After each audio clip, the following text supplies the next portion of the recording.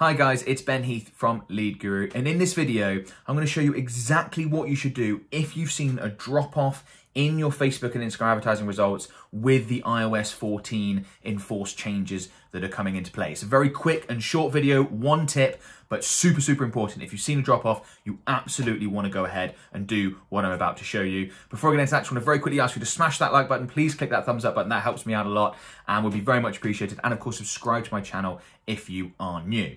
Now, as I'm recording this video, Facebook have implemented some of the changes that they're going to be implementing in regards to iOS 14. And if you're not familiar with, if you're watching this going, well, what are the iOS 14 changes? How are they affecting Facebook ads? How does that work? Check out there'll be links in the video description below to other videos where I've got lots of stuff about the iOS 14 changes because they're really significant in the Facebook advertising space. But a lot of people have seen, perhaps it's from the attribution window setting changes, perhaps it's from some of the other things that are being implemented. They've seen a drop off in results. And I've had tons of comments on my YouTube videos, in my Facebook group where people are saying things like, I used to get, 10 purchases a day. I've now gone down to 2. I used to get 45 leads a week. I've now gone down to 17. Like, people have seen really drastic drop-offs, okay? So, and it's not just them, right? We've seen this with a lot of our clients' accounts. If you have that happen, what should you do? Very simple. I'm in an example Facebook ad account because I'm going to show you an example. So let's say I've got the CBO campaign running. It's in draft mode because this is an example ad account, but let's assume it was running and it had been performing quite well. Attribution windows have changed. All the, some of the other iOS 14 changes have come into play, and all of a sudden your results, boom, you've just dropped off a cliff. What should you do? Super simple. Pause your existing campaign. Click the duplicate button. Get that out of the way. Click duplicate. And I'm going to minimize that down to keep this nice and simple. And enable the duplicated version. Okay, sounds too simple, but it is working well for a lot of our clients. What we think has happened is that with the changes in particular to the attribution settings and some of the changes that Facebook are implementing in terms of reporting, so less information coming through and also the reporting delay, is that previous campaigns are just getting stuck. They've been optimized under the Facebook optimization process under one way of doing things, and that's changed basically overnight. And they just seem to be in a bit of a lag, a bit of a slump, a bit of a just not knowing how to get the best results anymore. So by doing the equivalent, it's like, when your computer doesn't work and this is all slow and something seems wrong, you turn it off, you turn it back on again, you're all good. That's basically what we're doing here with these Facebook ad campaigns.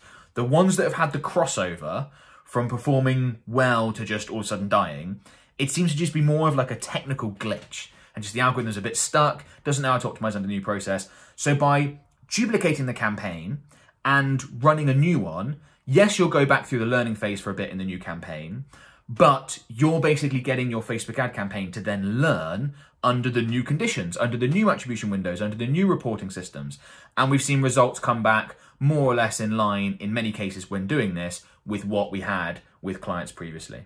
Okay, so it's not difficult to do, but very much worth doing. Only takes, literally, you saw me do it, about 30 seconds. But if you've seen a big drop off because of the iOS 14 changes, absolutely give this a go. Now, if you haven't seen a drop off at all, I wouldn't recommend doing this. Okay, I want to make that clear. Because if you go ahead and duplicate the campaign and pause your existing version, this new campaign has to go through the learning phase. So you're likely to see a short-term dip and you're also not necessarily benefiting from all the learnings that have taken place in the previous campaign. And because Facebook is not only implementing these changes in different ad accounts at different stages, so you may have seen some changes that other people haven't. Some people have had the sort of 40-hour or so reporting delay implemented. Some people haven't as of the recording of this video. It may well be that you haven't seen a drop off, but you will when the changes hit your ad account. So you don't want to do this too early and then have to do it again. It may well be that because the way your campaigns are set up, you're not going to see a drop off at all, in which case you don't need to do this.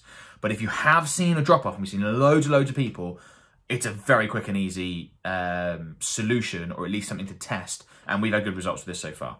Okay, I think this is the equivalent of turning a computer off when it's not, when it's playing up a bit, and turning it back on. Duplicating the campaign so it learns under new conditions is a quick and easy fix. So just a quick video. Definitely let me know in the comments below how this goes, because we've done this with a whole bunch of clients now and it seems to have been beneficial. And I think as we see more changes, we might end up having to do this again because, because we know that the Facebook optimization process is super, super powerful, and Facebook are having to interrupt that themselves. So it's kind of not surprising that it's having a negative impact on results for a lot of people. And this is how we can sort of wipe the slate clean and get it set up under the new settings. Okay, so as I said, if this has been useful, let me know in the comments below. Let me know if it works, by the way. You should find out within, 3, 4, 5 days after doing this, whether it's worked or not. I'd really want to know. Before you go, a couple of things I want to mention. The first is my Facebook Ads Mastermind group, free Facebook group. Anyone can join. And our Facebook Ads Mastermind group, as of the recording of this video, has more than 70,000 members. One of the biggest communities of Facebook advertisers in the world. I do free live trainings in there. We give loads of content in there. It's an amazing community, right? Full of people just like you who want to get better results for Facebook ads. They're asking questions, getting them answered. And if that sounds like something you want to be part of, go ahead and click the link in the video description below. Take you through to the group. You can join. And yeah, we'd love to have you in there. It's all moderated. We take care of all that. So there's no spam or anything in there, or something will sneak through every now and then, it's inevitable. But we monitor that really closely. So it's a really high quality group as well for that sort of stuff.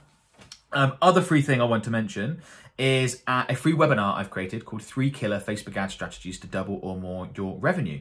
And this webinar really breaks down the sales funnels, the go-to sales funnels that we use, like how to structure your Facebook advertising process, right? Like, should you have one campaign, then a retargeting campaign? Should you use a lead magnet? Should you use a webinar? Should you use direct to offer? Should you use like a brand awareness approach? All that sort of stuff is covered in that webinar. It's completely free. Strongly recommend you go through it, right? Because honestly, one of the biggest mistakes I see Facebook advertisers make is they do not use the right strategy.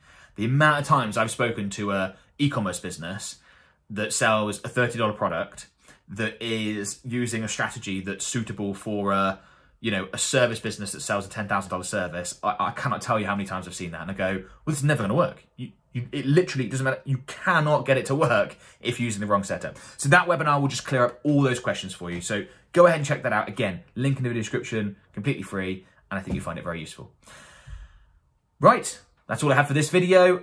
Subscribe if you're new. Please click that thumbs up button and I will talk to you soon. Bye for now. Bye-bye.